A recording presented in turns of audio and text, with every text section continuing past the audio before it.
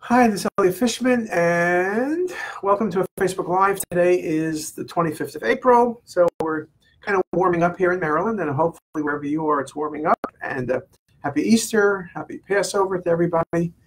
And I know a lot of you are on vacation, a lot of kids are on vacation. Driving to work is very easy, and a lot of people are off. We're still pretty busy clinically. So I was trying to figure out, excuse me if I don't choke here, I was trying to figure out what to speak about this week, and came up with this about what's hot in CT literature.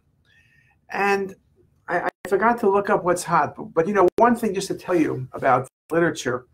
So two things CTisus does on a monthly basis. Most of you, hopefully you know this. We put up all of the really good articles that were published the prior month. So we put up anywhere between 40 and 80 articles across a range of topics, and we have very nice links to them. Also, when I read a lot of the articles, we put up pearls. So we're averaging probably 100 to 150 pearls a month. And you can look at them in the pearl section. You can see them by this month, divided by categories: liver, pancreas, spleen, AI, radiomics, 3D, all different categories, like maybe 50 categories divided up. So it's really easy to use, and that kind of keeps you up to date what's in the literature. Okay, so we're really kind of on top of it. I'm putting in there a lot of the things I read that are in press, so you'll see a lot of referral to articles that are published today. For example, Elsevier Publishers does an incredible job. When you get something accepted, they publish it online, and as the official link, about 3 to 4 weeks after it's accepted. You may not see it in print for 9 to 12 months, perhaps, but online it's there right away. And I will tell you is you have to read the online versions or the in-press versions, because 9 or 10 months later, 12 months later, it's old news. And so we're trying to keep all of you guys up to date with what's going on, and trying to go from there. So in saying that, what have I been reading? I seem to see a lot of articles about medical error. There's a lot of articles these days about dual energy. We've written a lot of articles on cinematic renderings. You see a lot of those things coming along. You see a lot of articles on management or people skills and things like that. But really where I am seeing the most articles is in this whole area of artificial intelligence. And it is interesting that it's a combination of maybe 2 or 3 types of articles.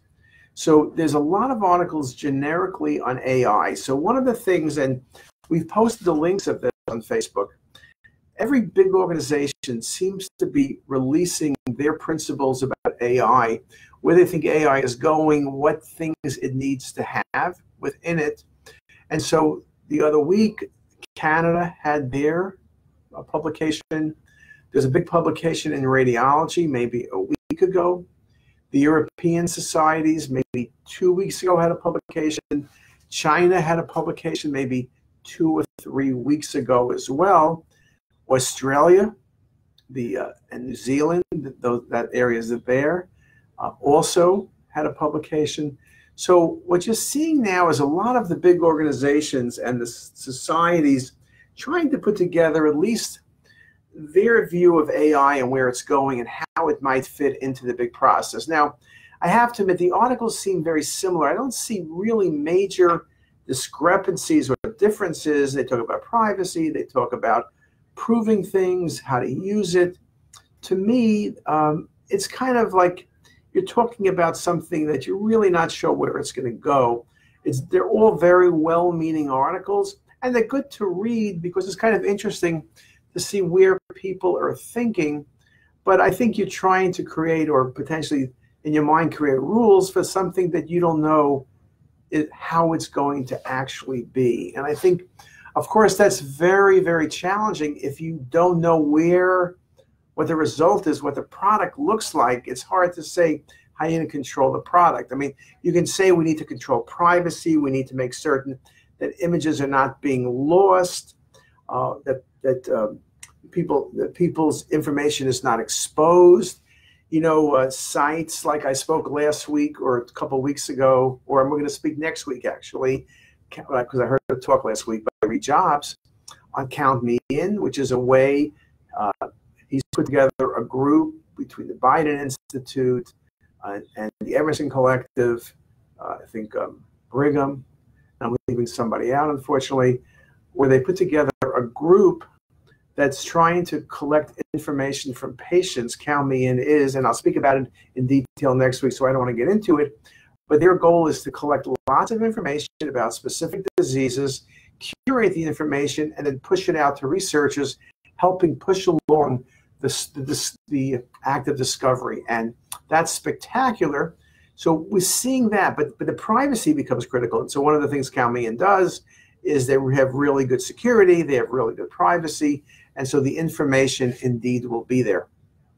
So just think of it that way, okay? But so the articles really are kind of planning.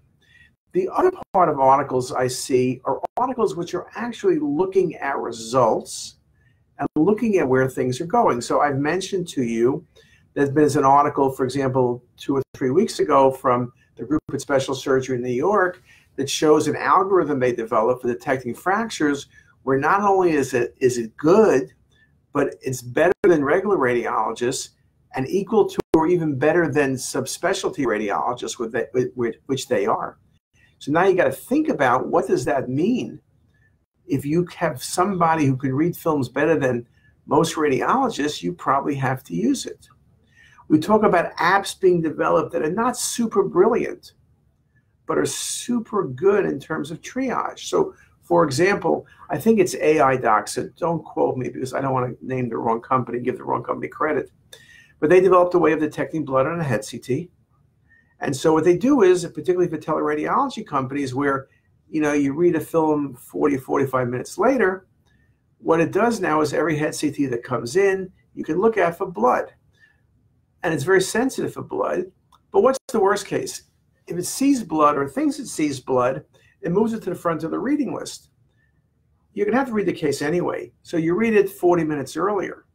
But that's the point. You save 40 minutes, and they notice that's 40 minutes earlier than it would have been. And in a patient with a bleed, that can be a matter of life and death, or just life and brain that's lost. So it's just a wonderful app. It's nothing very brilliant. And I'd say that with all due respect to the developers, that they did an incredible job. But it's something so simple because it's not really changing what we do. We still have to read the films, but it's changing how we relate to the process, that we're much more successful dealing with the patients, dealing with referring clinicians, and dealing with the whole process, okay? Then I've read, and this is with Google, in London now, and we have a lot of people online, so let me just say hello to people where they are in Chapel Hill, John, which is in Maryland here outside of Baltimore, Finksburg, which is an hour plus away, in Central Florida, Roland, and Mahir, who's in Paris, and Abdinor, and hopefully I pronounced it correctly, is from Somalia. I've read these articles, and probably many of you have also, that, for example, in London, there's such a shortage of radiologists that a lot of the chest CTs and chest films are not being read for 4 or 5 months. And obviously, if you don't read it for 4 or 5 months, it becomes worthless, because things that are bad have gotten worse, and things, that could have been discovered aren't being discovered. That's really bad medicine. What they figured out is Google has figured out a way of separating normal from abnormal. Okay, so what you do is, if you can't read all the films, have Google pull DeepMind, which is Google, pull out all the abnormals, let the radiologists read the abnormals, and let them get to the normals when they get a chance, which maybe never, but you want those abnormals where you can impact management, impact therapy, impact outcome to be read in a timely fashion. And so you can use deep learning. It doesn't need to say whether it's pneumonia or cancer or this or that. Just tell me it's abnormal. We'll read it faster. And to me, I cannot imagine where that's not going to be standard of care, that whether it's the hospital, whether it's the ICU, people wrote a program now that could pick up pneumothoraces, pick up pneumonia on chest x-ray, pick up catheters being misplaced. All that's been written in the last 2 weeks. Well, imagine it in your ICU where you tend not to read the films that are done 2 in the morning to 9 in the morning. think about all those ICU films where the triage, that the ones that are important, someone is reading in a timely fashion, and the impact on patient care is so much better. So I think one of the big things will not be a specific product, but it'll be how it changes how we do things. Not that it's taking away studies, but it's just how it orders what we do, how we do things in a more timely fashion, in a fashion that's better for the patient. So that makes radiology look good, but it's very limited cost. So I see that becoming a very, very important thing, and it should be very, very important in doing things with patient triage. Okay, so that's one thing. The other thing now we're seeing is just the fact that computer programs are being really good. We published an article yesterday, Linda Chu and our Felix group, that says that 99% of the time we can separate cancer from normal pancreas. Can you imagine you look at every pancreas and cancer is found? Looking at radiomics, there's no special technique or protocols. We can look at the texture, at the findings. We're looking at 500 findings. Now we can look at 50 and maybe 6 or 7 are most important. But we can look and determine whether or not there's cancer there. And then, of course, we have other algorithms we're developing that can find cancer within a scan. So imagine the combination of radiomics with deep learning, with visualization techniques, putting all those pieces and parts together becomes a very, very powerful tool to, in pancreatic cancer, thanks to the Lustgarten Foundation, in pancreatic cancer, be able to detect the earliest tumors. So we are doing that. In saying that, if you want to read about the Felix project, if you go CTisus, the main page, we've been building out this deep learning. Now we have a category called Felix. And in there, we have all of the articles, including the technical articles that we've published. There's probably more than a dozen. We have more recent articles like the one in AJR came out yesterday, which is looking at using radiomics for detection and differentiation between cancer and normal pancreas. And then we have some of the things there in the late press, the article that was in NPR, things like that make us look good, of course, are all together. So you can look at that very nicely. We're also building out the part about information in AI. So there's lots of articles that they're from journals, but we have lots of articles that are from the lay press, things I read in Fortune magazine or Harvard Business Review or Forbes or New York Times or anywhere. We put that information there so that you could really learn what the state of the art is and where the state of the art is going. Now let me just look at the list again in terms of questions. So Jiri is from the Czech Republic, and Ann, hello from Utah. Vince Brown, if that's a big issue, I hope the text could possibly bring it to the doctor's attention too. Yeah, I mean, I think you're referring to the fact about seeing blood on a scan. But, you know, for example, teleradiology companies are looking at scans from 150 to 500 sites. And so there's so much stuff coming in, and they tend not to call the doctors, or the doctors will be inundated by phone calls. I think if you're in one hospital, like you're at Hopkins, the tech sees blood, they call upstairs to the radiologist, and they can expedite things. But I like it where you take the human factor out, where every scan is looked at. It's not like the tech got busy and meant to call, but there was a delta trauma and had to do something else. I like it where you get around things. Now, someone says, what about one-trick ponies? I think, you know, right now, it's like us. We have better than 90% accuracy for detecting early pancreatic cancer. And now we're working real hard on neuroendocrine tumors. Now, that's going to be very valuable, but it's not going to replace a radiologist reading an abdominal CT, because you need to look at the liver, the pancreas, the kidney, the spleen, the bowel, nodes, the aorta, the vessels. There's so much to look at. Maybe someday it will do that, but I think we need to build. And one thing I think that you have to remember, and I've told this to people now, AI is not, it's not going to be today where it's just no AI, and then you wake up tomorrow morning and, oh my God, everything's AI. It's going to be a gradual transition.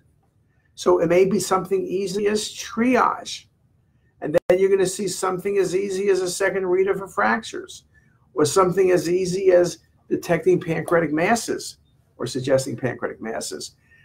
And that's just in CT. Think about things like mammo. but it's not going to be an all or none phenomena.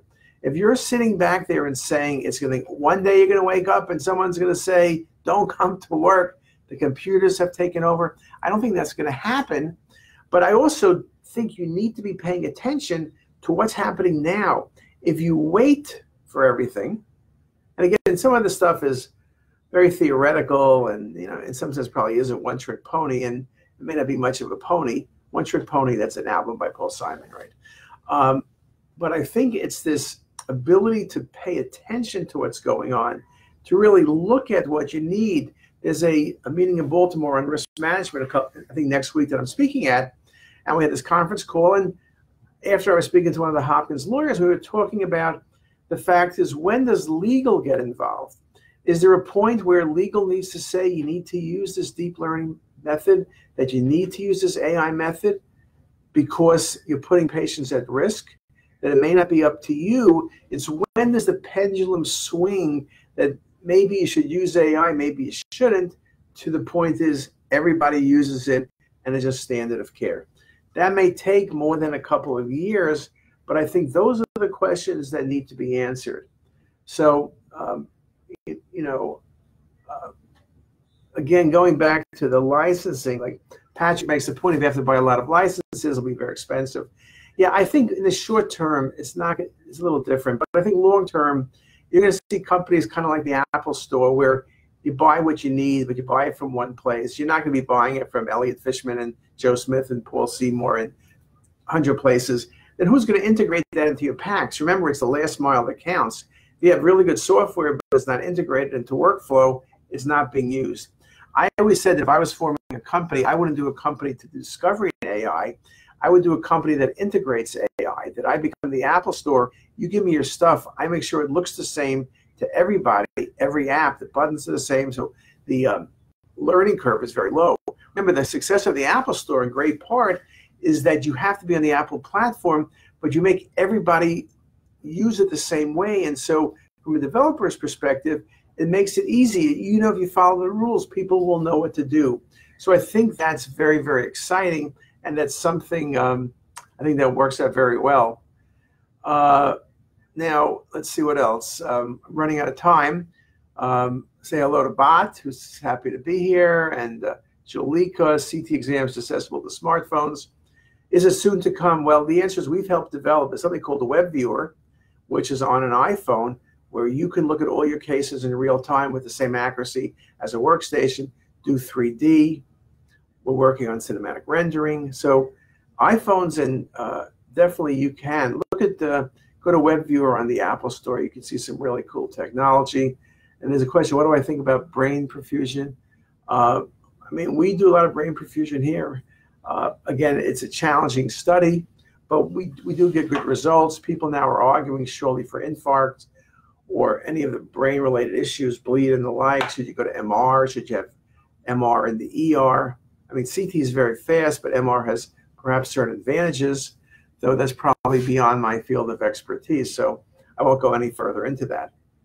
So, question, do I think PACS vendors will buy some of the smaller companies? The answer, of course, is yes, because that's been the tradition of radiology, or a tradition in the world today. Big pharma finds someone who has something really good, some drug or some technology, and they buy the company. And I think that's what you're going to see. So at the end of the day, the people who have the real power, like the Siemens and GEs of the world, who have the workstations, have the entire process, I do think that they will be challenged by Google. There's no specific order. Amazon, Apple, and NVIDIA, who are going to build the next generation. And it's kind of going to be like, I think, like the Maginot Line in France in World War II, going around the traditional players, because traditionally they have not been incredible at early ideas and high tech and really taking advantage of with things. And think of Amazon doesn't have all these relic systems. They can just go forward like a freight train. So I think that's going to happen, though a lot of the companies like NVIDIA, Amazon, Google are just hiring really good people. They pay really, really well. and they hire really good people. They're really good at interviewing. They're really good for recruiting the right people. So you're not going to fluff and end up at Google. They drop you before your 16th interview. Anyway, if anyone has any other questions, how do you think the long-lasting X-ray tubes? I think the longer the tube, the less downtime. So yeah, that's again kind of not the topic of this talk, but I think it is important. Technology is getting better, and it's important for uptime to be improving. And we've had some issues with that, and we're trying to push that along. So with that, if anyone has any questions, they can still ask me. But I think perhaps we're at 20 minutes. We'll call it a day. We'll thank you for your attention. And next week, I did mention it, but I'll tell you, I'm telling Lily, who's sitting next to me, that we're going to do and count me in. So I'm going to tell you everything you know to count me in. And just to let you know, count me in I have a 45 record, count me in. That was Gary Lewis and the Playboys, like 1966. Gary Lewis and the Playboys, if you know anything about 60s music, and I was listening to the 60s on Sirius Radio today. This is not a plug for Sirius Radio, by the way. But if they want to give me a discount on my monthly thing, I wouldn't mind it, but it's like $8. So, what are they going to give me? 80 cents off 10%. But the most famous song by Gary Lewis and the Playboys, it was the #1 song in 1966 this week, because I heard the countdown yesterday or the day before. This Diamond Ring. Gary Lewis is the son of Jerry Lewis. Just full of trivia here. We're telling you everything you need to know. And with that, I don't want to tell you anything else, but have a wonderful day. Catch you later. Ciao, ciao, ciao.